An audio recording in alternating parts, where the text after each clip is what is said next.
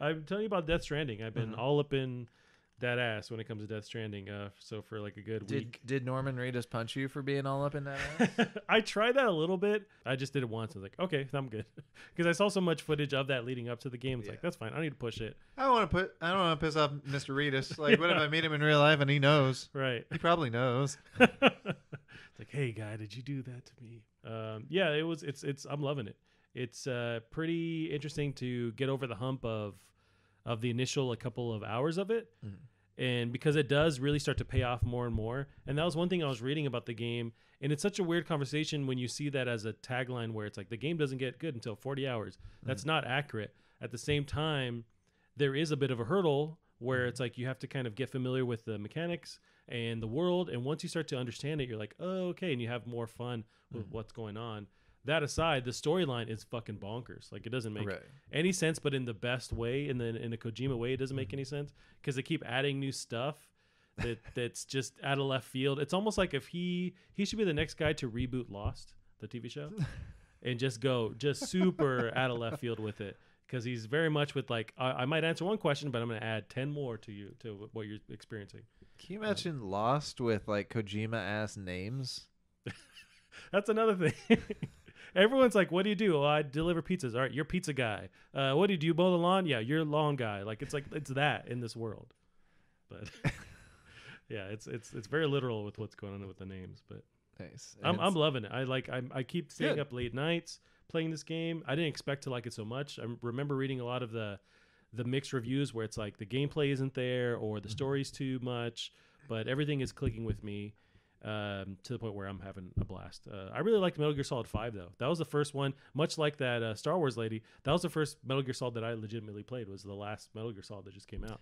You can kind of 5 was the last one. That was the last one in the storyline, anyways. Okay, you can't really play them that out of order. You can't, and that was the first one I played, but it was fine because I had a general sense of and I watched plenty of videos of explaining the whole storyline.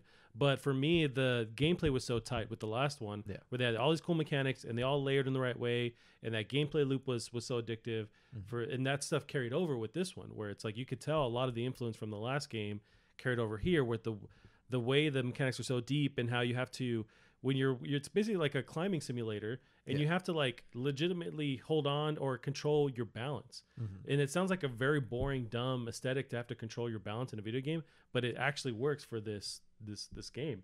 I'm loving it. The world is beautiful too. Somebody kind of compared it to like a QWOP, like that running game I showed you last week, or like a Getting Over It with Bennett Foddy, where it's just like part of the gameplay is the shitty controls, which can totally work. You got your Katamaris, which I would say that's more just like, I just want to absorb more of this game into my face simulator, so I'll put up with whatever you got. Exactly. No, there's a something to that. Like, even look at old Resident Evil, those initial releases. The gameplay was limited, but that's what also was addicting about it. It's like you couldn't see everything. That also was a survival horror aspect to it. But with here, it's like it's an overload of options or things you have to worry about, but that's what makes it fun in the first place, is having to worry about plan your route and think about what's going on.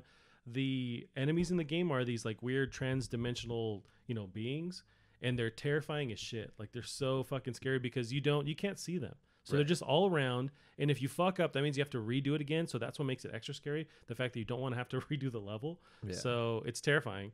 But super polished. I'm a big fan. Nice. I'm really excited to see. There was something in the news about him announcing that he's working on his next project. So I'm interested to see like what that is. And I feel like it's just Norman Reedus. I wouldn't be mad at that. His acting is fine. He's opening up more and more in these later stages of the game. I'm almost done with the game. But there's the other supporting cast is really good too. So actually the acting's on point, but it's also has that weirdness that you would expect with like, I guess, a Kojima game. Like, the way they deliver the lines is kind of weird, but that's part of it. Camp is part of his shtick? That is. He's the king of camp, for sure.